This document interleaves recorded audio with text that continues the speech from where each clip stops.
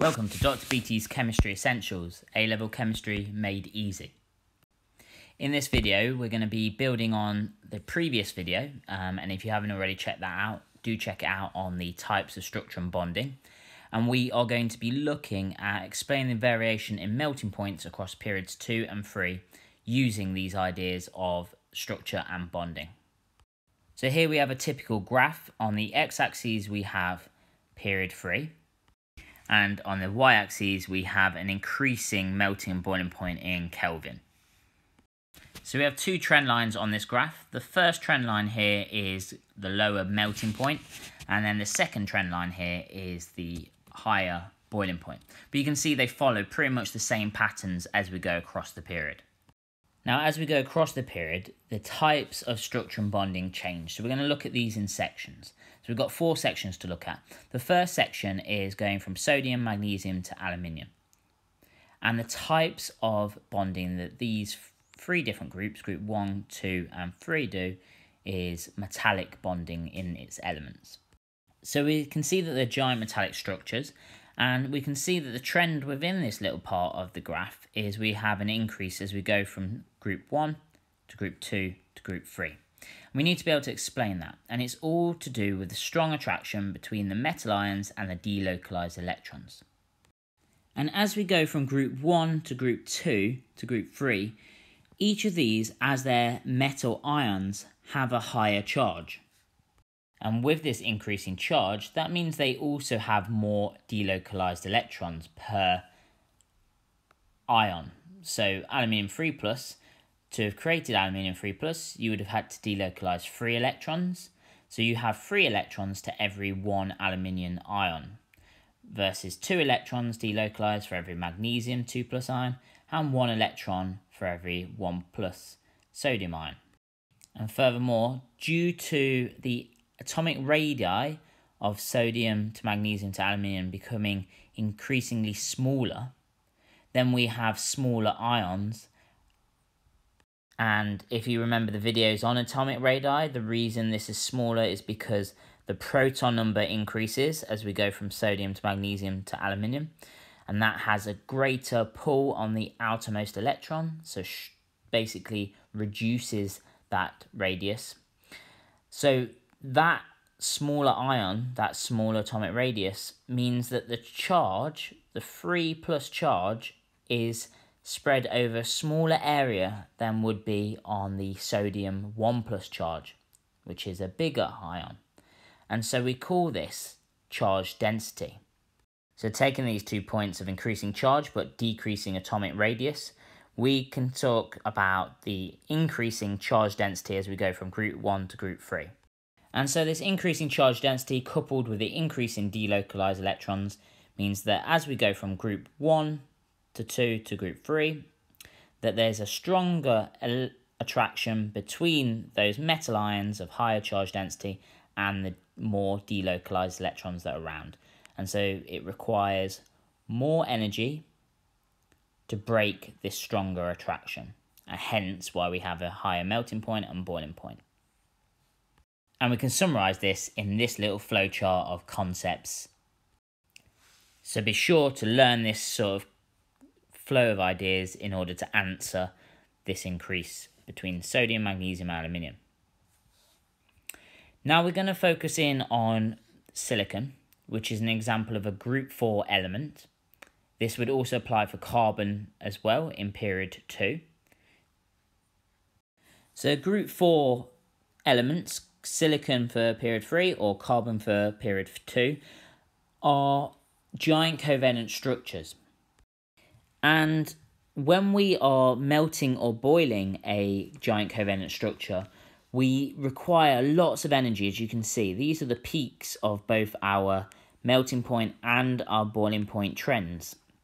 And the reason being is that we require lots of energy to overcome the network of very strong covalent bonds. In fact, covalent bonds are the strongest types of bonds that we have. And so when explaining this part of the period, we just need this explanation here. Now we look at other non-metal elements. So we're going to look at phosphorus, sulfur and chlorine. And these elements form simple molecules. Now, in comparison to giant metallic structures and giant covalent structures, the simple molecular structures have a very low melting point and boiling point, as shown on this graph. And that's because they involve weak induced dipole-dipole forces, or London forces, or van der Waals forces, depending on your exam board. Now, as whilst this requires a lot more detail for explanation of how dipole-dipole intermolecular bonds work, it is just worth reminding that both the giant covalent structures and simple molecular structures have covalent bonds between the atoms. When you melt or boil a simple molecular structure, you are not disrupting these strong covalent bonds. Instead, you're disrupting the weak dipole-dipole bonds between molecules. So here we have two chlorine molecules, Cl2. These solid lines represent the strong covalent bonds. But unlike a giant covalent lattice structure, when we melt or boil chlorine molecules, it is the weak intermolecular forces between them, which we often show as dashed lines. And it's these that break during melting or boiling. Now, really important, we can see a little trend that is occurring in the group 5 to 7 simple molecular structures. You can clearly see that sulfur has the higher melting points and boiling points, followed second to phosphorus, and thirdly we've got chlorine. And it's all linked to the size of the molecules. So sulfur is S8, phosphorus P4, and chlorine Cl2. And the bigger the molecule, the more electrons there are in that molecule.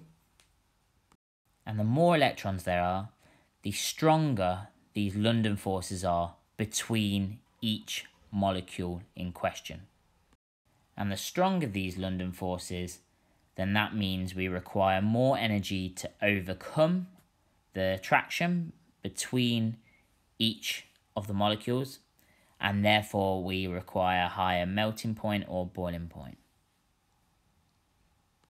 Now, linked to the explanation for the simple molecular structures is our monoatomic noble gases. So the monoatomic noble gases are obviously single atoms. They don't need to bond to anything because they have full outer shells and are stable. What does attract each individual atom to one another is the same types of forces, London forces, that hold our simple molecules with other simple molecules. And so these London forces are incredibly weak with the noble gases, and this is because compared to the simple molecules that are bigger molecules and therefore have more electrons, you only have a singular argon atom with its electrons being attracted to another singular argon. And so this concludes our journey across period 3 and how the different types of structures can explain the different melting points and boiling points. Now, if when we went through any of these different types of structures you had any confusion around them, ensure that you go and look at the video titled Types of Structure and Bonding, as this will allow you to understand the key concepts and properties of these different types of structures. So what I'd like you to do now is to pause the video and try and explain using these headings of structure, forces and particles each of these different 4 areas of period 3. Just to let you know what we mean by structure, so we're thinking about, is it giant covalent, giant metallic, simple molecular, monoatomic. Forces are the forces that you are breaking when you melt or boil. And then particles are such things as atoms. Is it molecules? Is it ions? So pause the video now and have a go to see if you can recall that. Okay, so your answers should have looked like so. And just to make you aware, ID is just instantaneous dipole, induced dipole, same as simple molecular. So if you've remembered all that, you remember the key concepts there. To put this into practice, here's an example of a past paper question. So it's a 6 marker. I'm going to allow you to pause the video now, have a go at it, and then we'll go through the answer together. So first we're going to tackle the trend in the melting point from silicon to chlorine across period 3. So you need to take a similar format to what we've just previously done and summarising it. So knowing that group 14 or group 4 is, with silicon we have giant covalent as the structure, its forces are covalent bonding, and the particles are atoms. Then we turn our attentions to group 15 through to 17. So we've got phosphorus, we've got sulfur, and we've got chlorine. And they all undergo simple molecular structures. The forces between them are our induced dipole, and this is between molecules. And you can see in our explanation here, in all of these 3 bullet points, we've talked about the structure in the first bullet point, followed by the forces between, and then thirdly, the particles. We then need to comment on the strength of these forces in period 3. And so we need to just say that, first of all, covalent bonds are very strong compared to the instantaneous dipole, induced dipole, London forces, or Van der Waals forces, whatever you want to talk about in that. So therefore, in that statement, we're comparing group 14 to collectively groups 15, 16, and 17. And then we just need to drill down and show to the examiner that we understand that this trend in the melting points here is due to the size of the molecules and the electrons in these molecules. You can see in the question they've told us that P4, S8 are the sizes for phosphorus and sulfur, and you're expected to always know that any of the halogens are diatomic.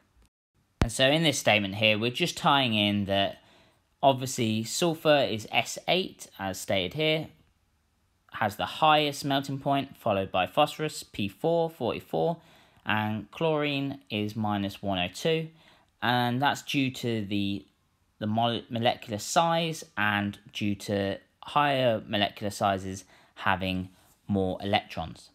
At this point, you can tell the examiner that you understand that the stronger the force, the higher the melting point. And all those marks would mean that you've scored as highly as you can on this first part of the question. Now, the second part of the question says comment with reasons on similarities and differences in the trends across period 3 and period 4. So this is where they're asking you to use some information that you know from the A-level syllabus and apply it to a slightly new situation.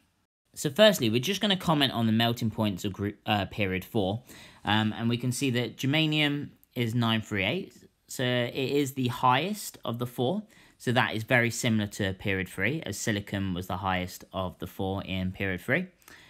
You can see selenium also has a similar sort of trend as period 3, and bromine has a similar trend to chlorine. So the biggest difference here is arsenic. At 817, it's comparable to germanium, which is in group 14. Now, we know silicon and germanium are likely to be giant covalent lattices, and because arsenic is also in this ballpark figure, then we can also suggest that arsenic is different to phosphorus in that arsenic is a giant covalent lattice, whereas phosphorus is obviously a simple molecular. And the final difference that you could comment on is germanium compared to silicon does have around about 400 degrees difference, and that is due to very much so the weaker covalent bonds that germanium must have compared to silicon covalent bonds. And that concludes everything you can really talk about for the 6 marks. Obviously, the examiners don't expect you to have all of these points. There's different levels to these sorts of 6-mark questions. But if you expanded the trends in the melting point across period 3, using the ideas of structure, particles, and forces, and also identified the high melting point of arsenic suggesting a giant covalent lattice, then that will get you in that top band of 5 to 6 marks here. So at the end of this video, that has concluded looking at variations in melting points across periods 2 and 3 in terms of structure and bonding. And to get to that point, we've had to understand a lot about the different types of bonding and structure that occur, such as metallic, ionic, giant covalent, and simple molecular. If you found this video useful, ensure that you like the video, ensure that you subscribe to the channel so that you can get updated videos as and when they come, covering A-level chemistry in a simple and easy way.